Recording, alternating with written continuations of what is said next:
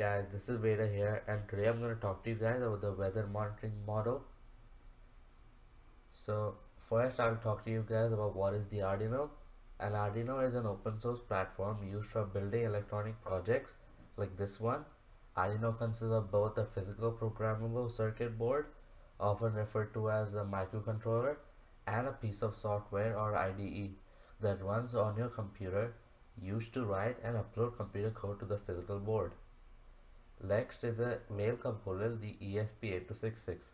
The ESP8266 module is a self-contained SoC with integrated TCP/IP protocol stack that can give any microcontroller access to your Wi-Fi network. The ESP8266 is capable of either hosting an application or offloading all Wi-Fi networking functions from another application processor.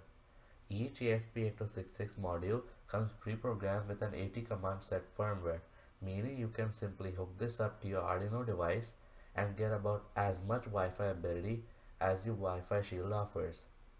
Next, we'll talk about what is the Dht sensor, which will be heavily used in this project. The Dht sensors are made of two parts, a capacity humidity sensor and a thermistor. There is also a very basic chip inside that does some analog to digital conversion and spits out the digital signal with the temperature and humidity.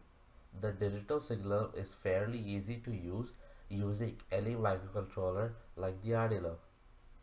Now let's connect the Dht sensor to the Arduino and the ESP8266.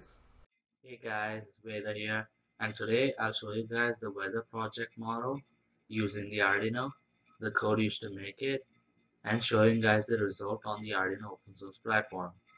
So let's get into the video. First, I'll talk to you guys about what is a Dht sensor. Dht sensors are made of two parts, a capacity humidity sensor and a thermistor. There is also a very big chip inside that does some analog to digital conversion that spits out a digital signal. The signal is very easy to read using any microcontroller. So first I'll show you guys the equipment. The equipment you need is an Arduino interface with the ESP8266. If you don't know how to do that, you can check out the SOL monitoring video.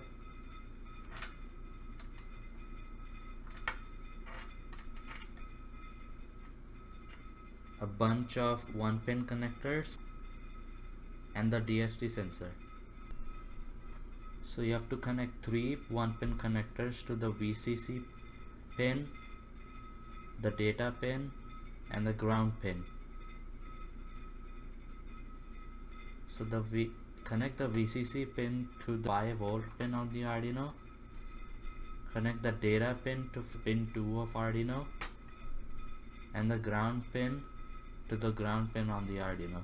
When you're done with the connections, you can connect the Arduino to the PC using this wire. And that's all for the connections. So at the start, you write variables like int a, temp, and humidity, means temperature and humidity. Then you initialize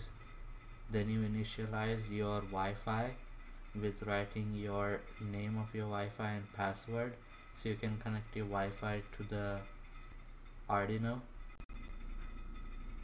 The string sendDat method checks for the Wi-Fi using the ESP8266 Wi-Fi module.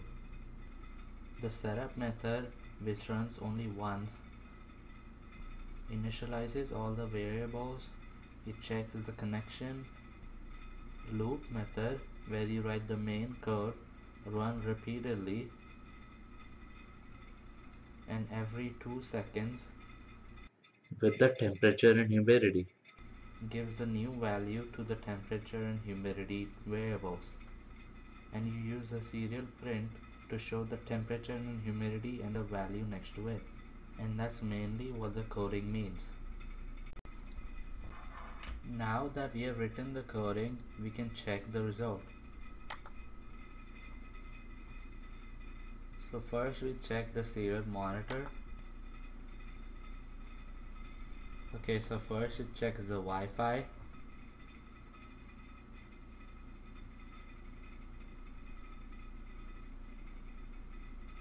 and then it gives a temperature such as 25 degrees and humidity is 72 degrees.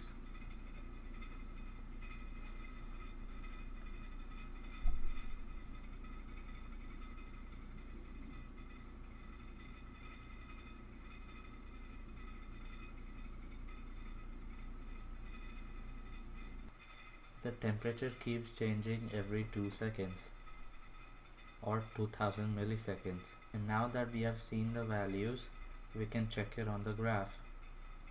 So here we can see the temperature going up and down, and because the temperature changes the temperature continuously changes.